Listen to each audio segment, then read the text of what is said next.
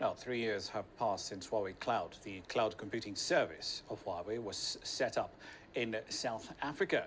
Here's Angela Coppola now, looking back at what the company's done in the last 36 months. The company had been in South Africa for nearly 2 decades before the cloud offering was launched. Local customers were skeptical at the beginning. There were lots of questions, but that's changed. Huawei Cloud, why we trust you and to cooperate with you for the long-term cooperation.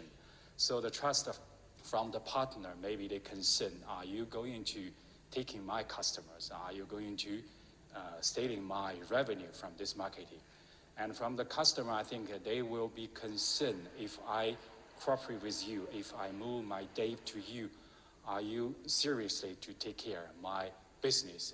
3 years later, and it's done very well, taking on the big established players. When we look at Gartner's index of infrastructure as a service providers, we saw that Huawei came out 5th globally, and that's a huge feat compared to Microsoft's Azure, Amazon's Web Services, and Google Cloud, which are all very established businesses in the global market. They've been going since the early 2000s. So Huawei's new entrant into the South African market is a huge one. On the consumer side, the company has a big presence in the country, so providing a cloud service made sense. They still have a very, very strong position in this market for being an affordable, trusted provider of electronics in South Africa.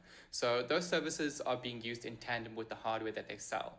The company is focused on its business model and providing the digital technology the clients and prospective clients are looking for. We want to continually to build a very sustainable business model. We want to support our local partners to let them feel stronger, and from the technical, from the marketing, from the sales, and everybody needs to know how to use the new technology, use the cloud technology to design something for your customers. I think now the customer is getting smarter and smarter. They want a new platform to be to face into the futures. If the local partner cannot provide that solution, I think they will choose someone else.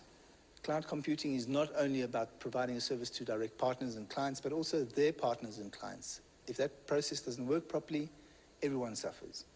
I'm Angelo Coppola for CGTN in Johannesburg, South Africa.